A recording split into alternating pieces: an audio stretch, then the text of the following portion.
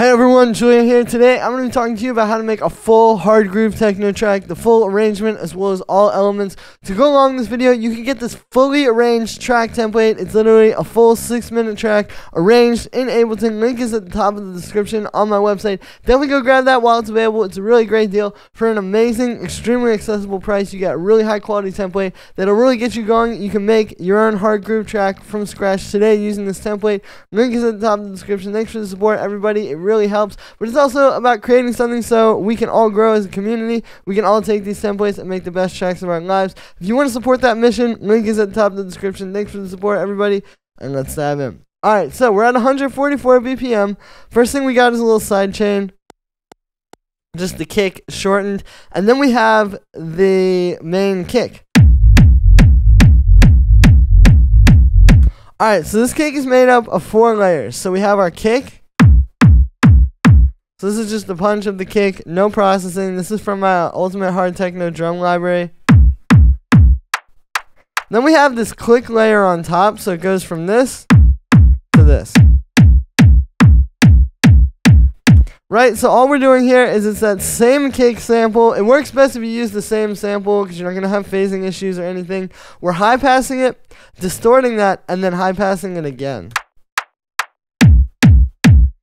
Then we have our bass line. So it's kind of like 2 different layers. We have our main one, which is this operator. It's like a sub bass. Basically what it's doing is we're in the key of F sharp minor, so we're going F sharp up to A, and then E back to F sharp. So if you're looking at this as F sharp minor, it's root note, minor third, minor 7th, and then another back to the root note. Right, and then what's happening is, so we've got an arpeggiator. Here's without that. It's really subtle, but it just gives it like a da-da-da-da-da, like those 16th notes that I think really help. For the sound, it's literally just a saw wave, but it's being low pass.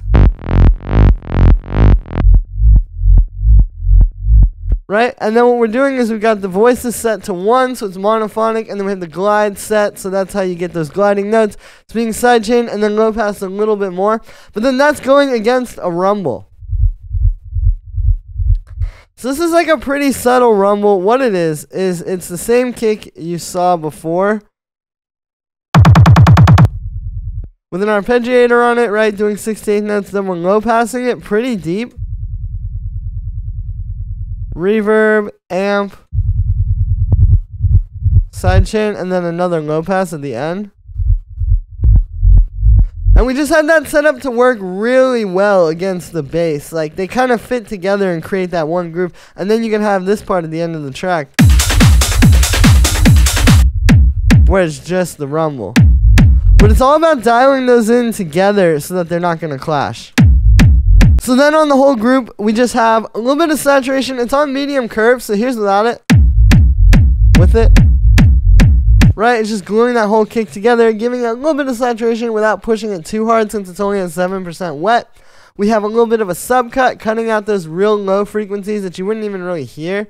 We have a high pass, which comes in a few parts you can see throughout the arrangement, to make this kind of disappear, right? And then we're just converting it to mono at the end. So then from there we have our like main drums. You know, there's a lot of percussion and a lot of groove in these Hardgroove tracks, but you really got to start with just, like, if this doesn't all work, then it's not going to work. So what we're doing here is we've got these 2 hi-hats layered.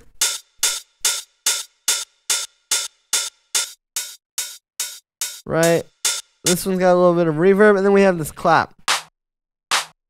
And again, that all grooves really well just against the kick,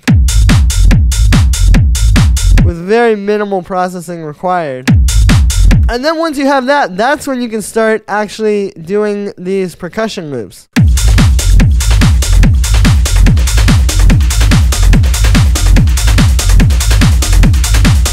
Right, like you see all that percussion. It's dope, but it needs something to sit on, so you have to get these right first. But then we move down to the percussion loops. Now these are obviously the start of the show with a track like this. You know, if you look, there's basically, it's kind of like we have ones that are going all the way through that are like the main groove, you know, like stuff like this. They're just steadily all the way through, but then we can also have a lot of stuff come in and out, right? Like, you know, like this 909 hi-hat. So we have this.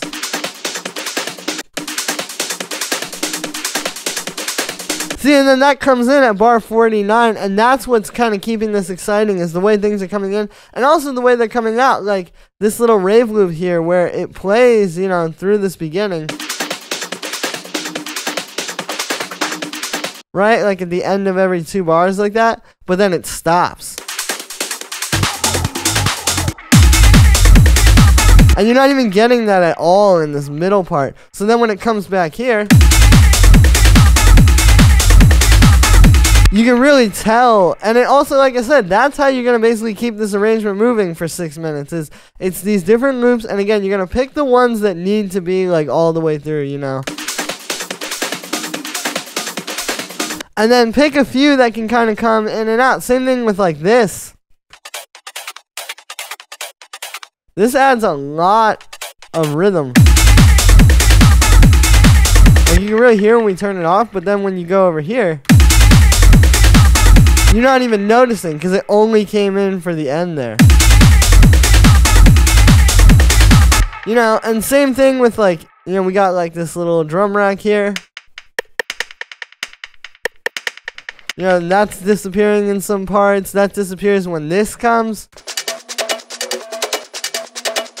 Right here, we just got this bongo. I'm distorting it and high passing it and side chaining it, but I'm also using beat repeat. It's adding these 16th notes, and it actually gave it like a nice groove that worked better with the track. As far as the actual theory of putting all this percussion together, I think obviously you want a lot, as you can tell. Like it is really a lot of loops happening at once because there's so little happening elsewhere in the track. But you just want it to feel really full. Because like there really isn't that much else happening besides the percussion, you know.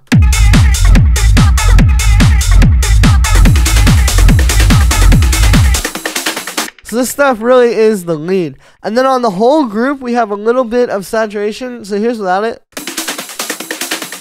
With it. Really subtle, it just crunches everything up a little bit more and glues it together. We have a delay on 8th notes, which is being automated. Just doing some of these breaks to make this disappear. And then a high pass, so it's not going to get in the way of the kick or anything. And then we have...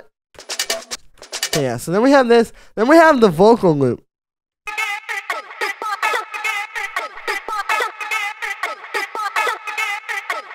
Now, these are the kind of vocal loops you hear a lot in these tracks. You can do this with almost any type of vocal. It could be spoken word. It could be sung. It could be like a lot of different things that you use for this. So I'll show you mine, what I'm doing here. We're using these 2 vocals. Yo, DJ, pump this party. Right? It's just those 2 little chunks. That's the... Yo, DJ, right? And then this is the...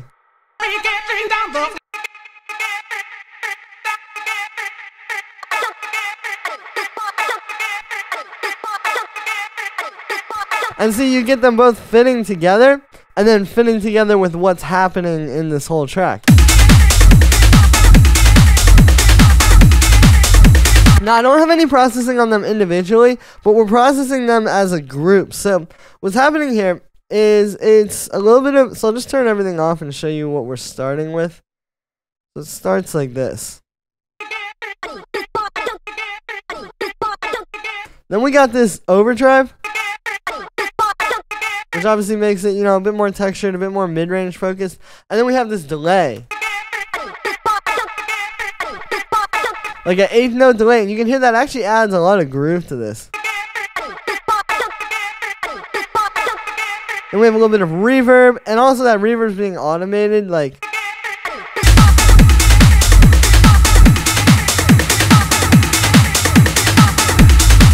that. Also in these breaks here.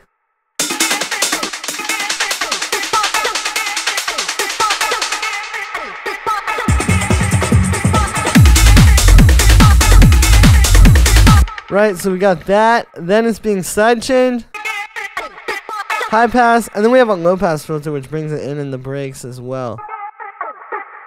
That makes it disappear there. And then the last element here is this little breakbeat. We have two different ones.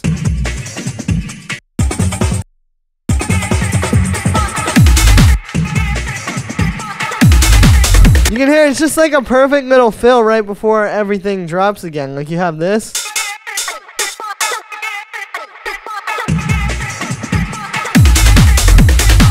And then you get all that percussion again. So just break beats, pretty simple. Just look for ones that have a good texture to them and drop them in there.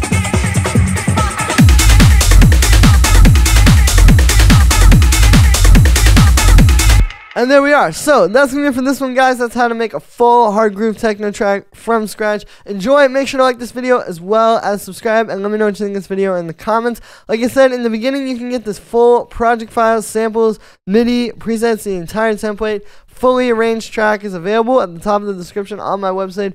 Definitely go grab that, guys. It's a great way to take your tracks to the next level. I put a lot of time into studying these tracks, and if you grab this, I promise you'll get ahead of the curve, and it's going to help all of us make better tracks and get to where we're trying to get. Thank you so much for the support, everybody. Every little bit helps if you enjoy these videos, and I will see you tomorrow with another video.